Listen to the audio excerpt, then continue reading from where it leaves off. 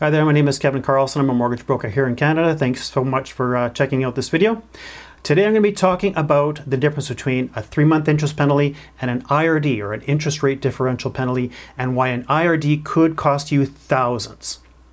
The clients of mine that are going to be working with me, or if you intend to work with me, you don't have to watch the rest of this video because I give this information to my clients ongoing all the time.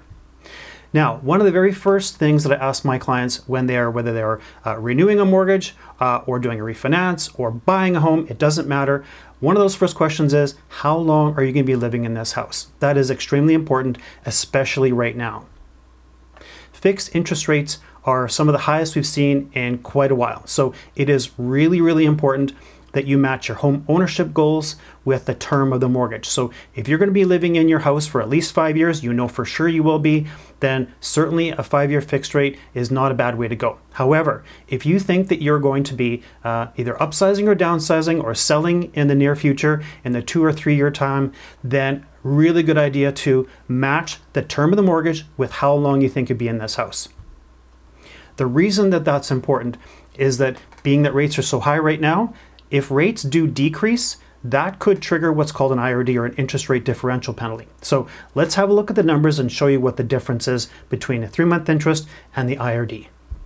Here we've got that, say 5.5% is kind of where rates are sitting at right now, maybe a bit higher for a full 5 years. Let's say you took a 5-year fixed rate. I just run the numbers based on $300,000 mortgage for a full 5 years. But for whatever reason, you need to discharge this mortgage in year 3. So at the end of year 3, you are discharging this mortgage right here. And so you're paying out that mortgage early. There are some options to avoid any penalties. The first would be to port the mortgage or move it to the next property. And the other one is for the client who's buying your property to assume that mortgage from you.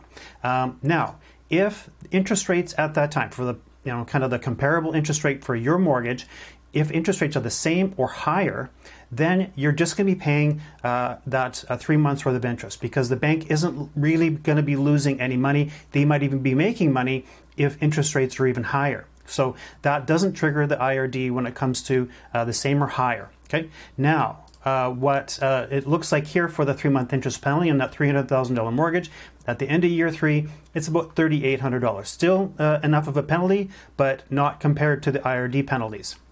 Now, what does trigger the IRD penalty is if interest rates, the prevailing comparable interest rate at the time, is lower at the end of year 3 than what you have instead of the 5.5, well, now you're triggering the IRD penalty. Okay, so because the bank thought they were going to be getting 5.5 from you all the way through to the end of year 5, but if you pay out the mortgage and then interest rates are lower, they have to lend that money back out to somebody else for a much lower interest rate. So they're losing money. They don't really want to do that. So what happens here is if we had an interest rate instead of 5.5, rates at that time, comparable interest rates were 4.5, so a full percentage point decrease. Instead of the $3,800, a 3 months worth of interest, the IRD penalty is $5,600. That's only for a 1% decrease. Now, if interest rates are even lower, so a rate at that time of 4%, the IRD penalty is almost $8,500. It's quite a bit higher. So this is why these IRD penalties can really cost Canadians if they have to unexpectedly sell their house in the middle of the term. So as you can see, it's really important to make sure that you match your home ownership goals with the term of the mortgage and being really thoughtful with that. If you're looking to renew a mortgage or you're looking to purchase a home in the next little while, please reach out to me. I would be more than happy to assist you. Thanks so much for watching.